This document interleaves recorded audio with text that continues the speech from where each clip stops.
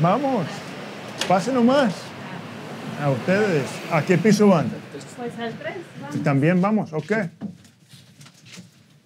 Thank you for coming out, and I am just really excited to introduce the next speaker, which is the person I think a lot of you came out to hear from, which is our new San Francisco District Attorney, Chesa Boudin. You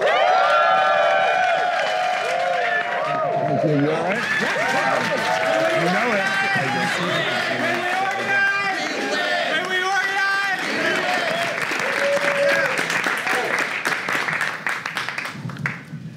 When I was an infant, my parents left me at the babysitter, and they never came back to get me. That day, while I was playing with a friend at the babysitter, a year old, my parents drove a getaway car in a tragic armed robbery that left 3 men dead. My mother ended up serving 22 years in prison. My father's still incarcerated today and will likely never get out. Chesa Boudin may be the least likely of prosecutors. He's the son of 2 activists from the radical left militant group Weather Underground. In the 1970s, the FBI classified it as a terrorist organization.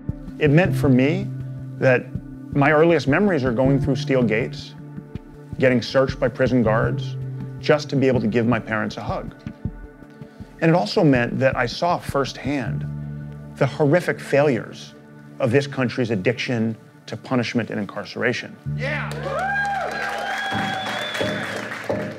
Now Boudin's running one of the largest district attorney's offices in the U.S. Who are all of these people? That's me surfing. Those are my 2 nieces adjusting my bow tie for me.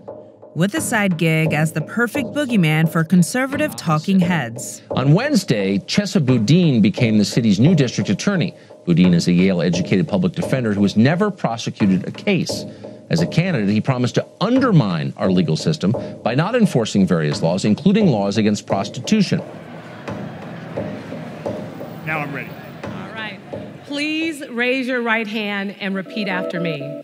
Boudin didn't waste any time stirring things up. That I take this obligation freely. Without any His 3rd full day on the job, he fired the heads of the gang and homicide units and at least 5 other prosecutors.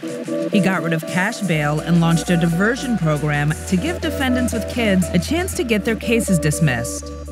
Talk a little bit about your past and how it got you full circle right here.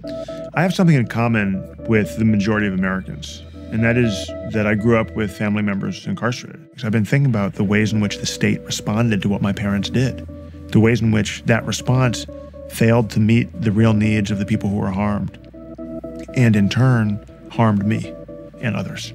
We can do better, and I ran for district attorney because I want to build a model that does better.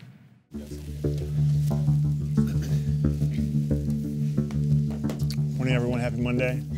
How you doing? His vision is simple: lock up fewer people. It's the same progressive platform that swept a wave of other rookie DAs into office across the country, including Marilyn Mosby in Baltimore in 2015 and Larry Krasner in Philadelphia 3 years later. Let's also follow up about going to visit all the different police stations. Great. Follow up with the chief. Thank you. Do you see this as a movement? Do you want to see this continuing? This is a unique moment in American history. It's the first time in any of our lifetimes when there is a broad national consensus that the status quo approach to criminal justice is not working. It's not working for victims, it's not rehabilitating people who commit crimes, and it's not keeping us safe. Not everyone's on board with this agenda, though. During the DA race, nearly everyone in the city's Democratic establishment endorsed Boudin's opponent. Join the SF Chronicle and the Democratic Party in voting Susie this November. But Boudin's loudest critics are city police. Together with other law enforcement groups, their union spent more than $650,000 to fight his campaign. Chesa Boudin said he wouldn't seek maximum sentences as district attorney, even for murder. When he won, the union launched BoudinBlunders.com and invited the public to contribute their stories. Do you believe Boudin is really trying to work more for the defendant versus the taxpayers? I would say yes. And like I said, anytime you hire or you elect a public defender to become the district attorney or the prosecutor, you're going to get a public defender in the prosecutor's office. He's advocating for the people that are perpetuating violence upon the victims.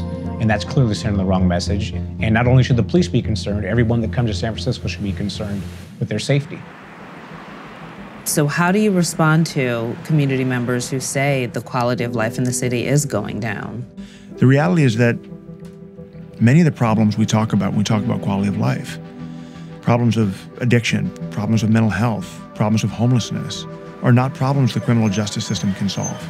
Putting people in and out of jail will not give them housing. It will not restore their mental health. It will not break their drug addiction. And so, to the extent I have a voice in this system, I'm going to be demanding that we get at the root causes of crime.